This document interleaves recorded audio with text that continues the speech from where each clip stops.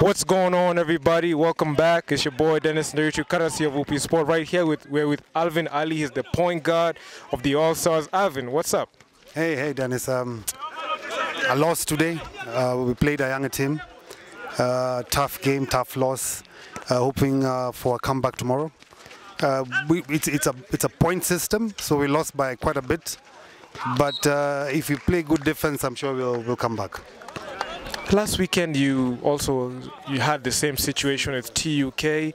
You know, you bounced back, and emphatically you came in and dominated that game. What's that? What is your mentality going into tomorrow's game? Wounded dog. We are the wounded dogs now. We're the underdogs as well, so we have nothing to lose. Play our hearts out like it's the last game of the season. That's it. This season you finished as a top seed, like in the West. What does that communicate to your work ethic moving forward, even in the playoffs? Being number one is hard because you need to maintain the tempo, consistency. We are a bit complacent, I think, because of being number one. So the other guys are coming back with a bullseye on our back.